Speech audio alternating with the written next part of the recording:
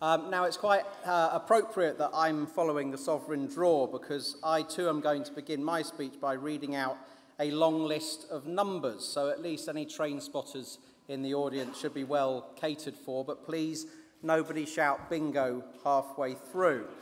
So here we go.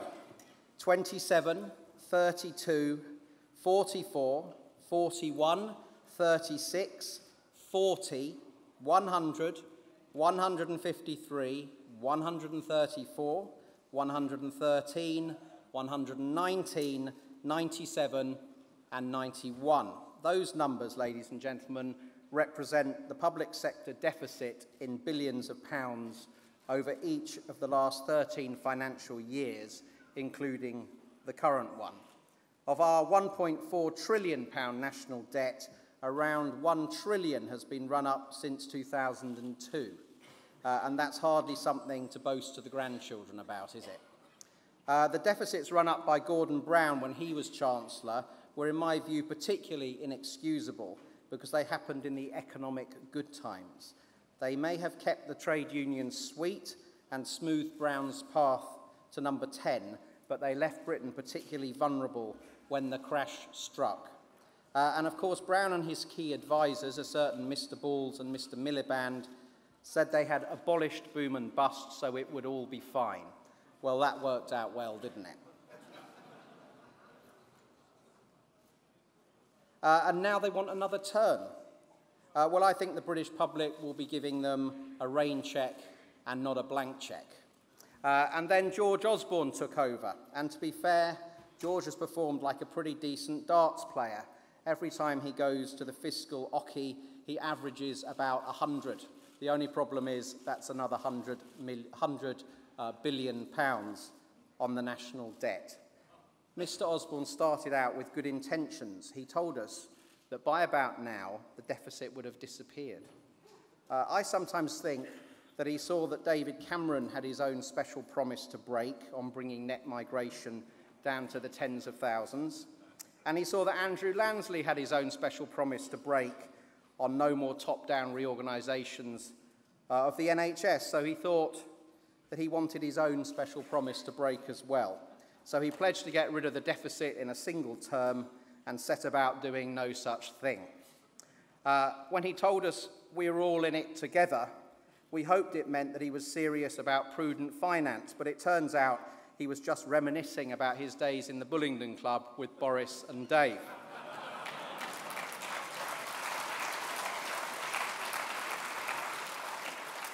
But you know, the really irritating thing with George Osborne, having fooled us once, he's looking to do so again. He says that by the third year of the next Parliament, he will have made the deficit disappear and be moving into surplus. Well, you know what? That is actually a perfectly sensible aim for whoever is Chancellor after May the 7th. So let UKIP MPs be the ones who help to make it happen, who hold the feet of the next Chancellor of the Exchequer to the fire on that Treasury deficit elimination plan. No more backsliding, no more reneging on pledges, no more 100s on the fiscal oche. UKIP MPs will be the much-needed voice of fiscal responsibility in the next Parliament.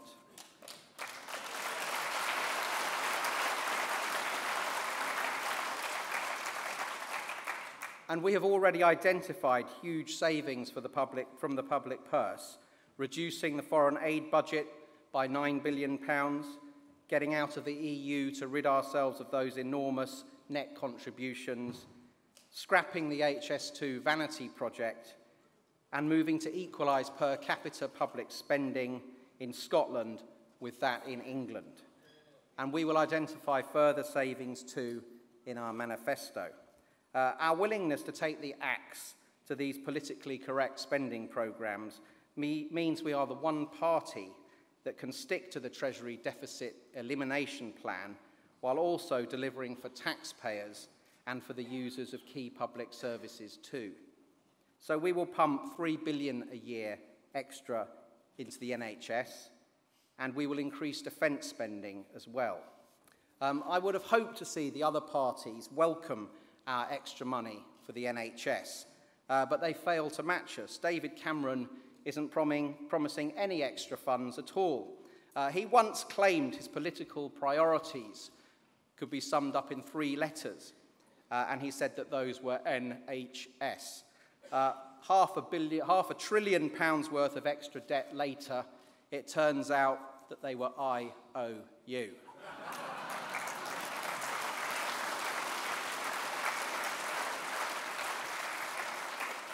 And Labour claims to be planning to spend an extra £2.5 billion on the NHS, and I've got 2 observations about that. Firstly, it's not as much, and second, it seems to be financed from yet another trip to the magic money tree that Ed Miliband must keep at the bottom of his garden.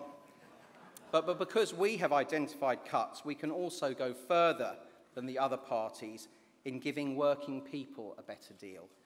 Because we do not only believe in Britain, we believe in liberating the talents of the British people too. So the Lib Dems and Tories say they will raise the personal tax allowance to £12,500, but they need to get to at least £13,000, even with lower inflation forecasts, to be able to claim they are taking minimum wage workers out of income tax, and that is something we are determined to do.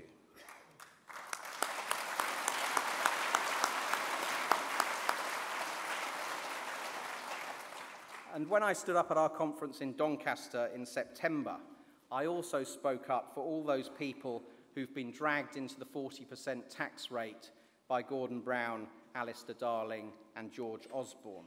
I said that 40% tax should not apply until people were earning £55,000. Less than a week later, David Cameron suddenly remembered the 40p payers after spending the whole Parliament hammering them, and said that the threshold would go up under a future Conservative government to 50,000, though he couldn't say how he would fund that, and it seems like he's not willing to pledge to deliver it until 2020. And at Doncaster, I said a UKIP administration would abolish inheritance tax altogether.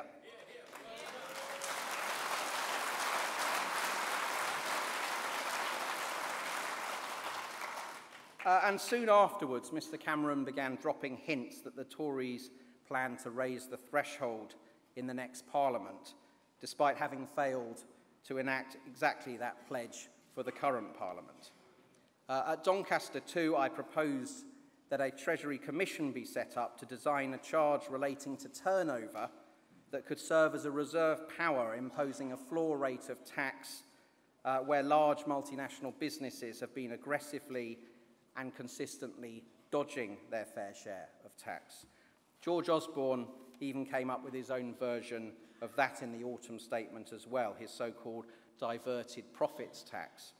He now says to expect more such measures in the budget next month, and I welcome that.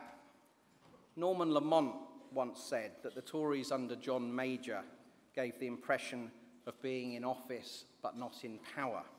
Well, under David Cameron's premiership, it sometimes feels like UKIP is in power but not in office.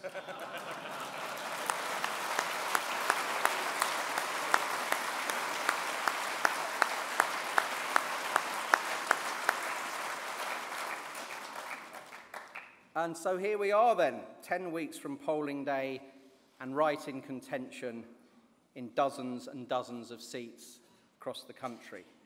Peak UKIP was supposed to have occurred last May, but Douglas Carswell and then Mark Reckless helped our People's Army conquer new summits after that. And I think that Labour probably woke up to the threat that we posed even later than the Tories did. They were utterly astounded by the performance of John Bickley in the Haywood and Middleton by-election.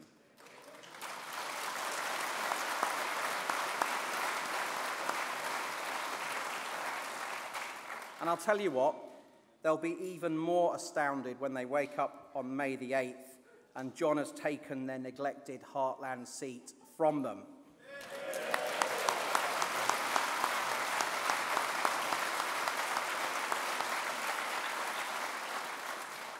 Because working people know that this Labour Party is not the one they grew up revering, far from it.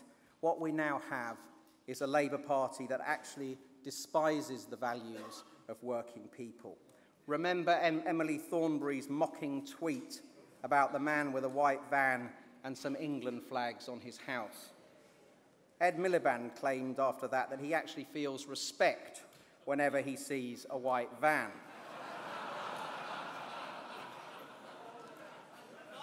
I think perhaps he should knock on the driver's window and ask for some tutorials on how to eat a bacon sandwich.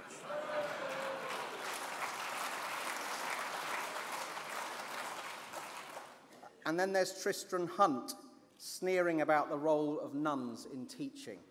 You can imagine how well that went down among Catholic voters for whom the Labour Party was once a natural port of call. And have you noticed how Andy Burnham, that one-time ultra-Blairite smoothie, seems to be trying to reinvent himself as Andy Capp, working-class hero? Now, it may just be me, but to my ears, he even seems to have a more discernible northern accent these days. Well, Andy, you clearly fancy yourself as the next leader, so I've got a message for you. You get busy flattening your vowels while UKIP gets busy flattening the Labour Party.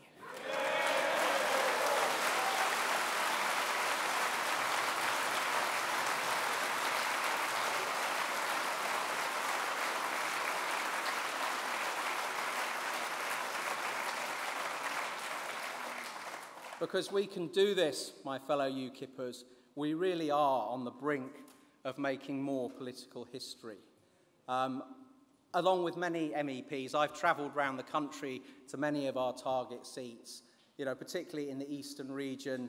I think of Tim Aker in Thurrock and Jamie Huntman in Castle Point, and I see what fantastic efforts and what brilliant political machines they have put together to take on the other parties, street by street, district by district, ward by ward. And their dedication is such that I think it's beholden on every one of us to do what we can to help deliver those seats for UKIP, because in first-past-the-post politics, particularly when UKIP didn't even get a single second place at the last general election, actually delivering the wins is one heck of a challenge. But we've made such remarkable progress over the last few years that we really are in a position to do that. And recently I travelled to Lowestoft, the Waveney constituency, to help declare open the campaign office there. And I see Simon Tobin in the audience, and what a great candidate he is. And you go around Lowestoft, and many of you will have heard Ray Finch earlier talking about what the Common Fisheries Policy has done to the British fishing fleet, and that is felt passionately in that seat. And I think there's a real appetite for UKIP there as well. So all over the country, some of you, we're not meant, according to the party chairman, to engage too much in Twitter. But if you are on Twitter, you can't avoid seeing the UKIP offices opening up in constituencies all around the country. And we're the party that's growing, that's moving forward, not the party like the other parties that are in recession. We can do this.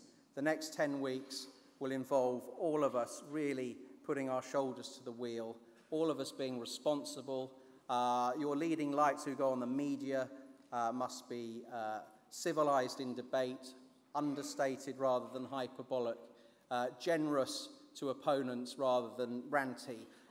We have a responsibility as the collective leadership of the party to all those candidates in those key target winnable seats. I certainly don't want to wake up on May the 8th thinking something that I did or said had made the difference that had cost a few hundred votes either way. And we're going to be talking about fine margins where we can win. I want us all to feel, when we look at the results, to be proud and to say that we all played our part.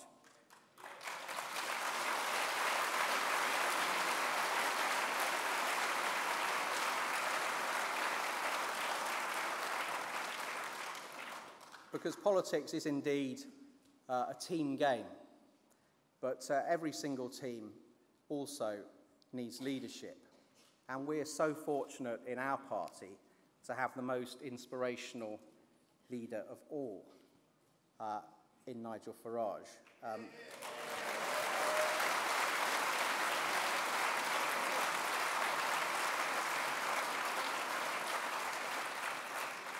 Now, when you think what he's actually achieved as our leader in the past 5 years or so, his second spell as leader, it really is quite remarkable.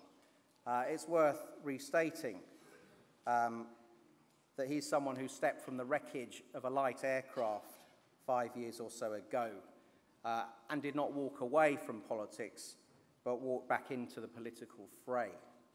And not many of us knew how much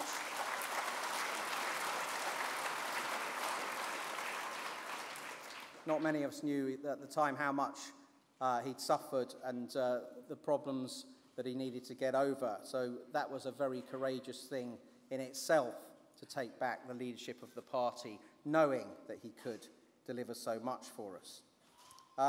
So he's someone who took us from being a party that scored 3% at the last general election to a party that now stands on the brink of breaking into Westminster in a really significant way, who led from the front at those promising early by-elections in this Parliament, in Oldham and Barnsley and Corby, and on to even more spectacular results in South Shields and Rotherham, and of course Eastleigh. Eastleigh, where again only those vote-splitting Tories kept us out.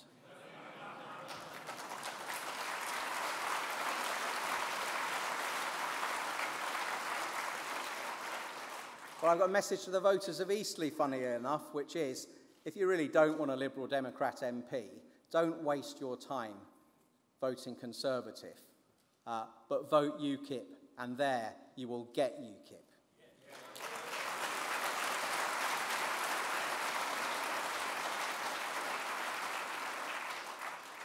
But our leader, someone who took apart the Deputy Prime Minister, the hero of the last general election debates in 2010 and touted as the great debater of British politics. But our leader took him apart during 2 hours of live televised debate last year. Our leader was scoffed at when he said that UKIP would win the European elections, and then he led us to victory. And he then planned something even more and executed something even more audacious and successful at a time, I must say, when all the other people who've been elected MEPs were pretty much out on their feet. Our party leader was busy planning a coup de grace by bringing across to UKIP Messrs Carswell and Reckless, and putting together, with a huge collective effort from our party, which I'm very, very proud of, putting together 2 by-election campaigns which delivered them both safely and honourably back into the House of Commons in UKIP colours.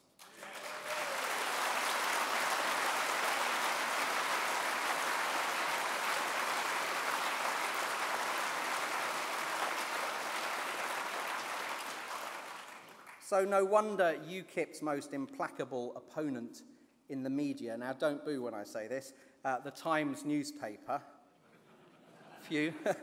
decided it couldn't avoid declaring him Briton of the Year 2014. And I have a feeling that's a title he's well up for defending in 2015 as well.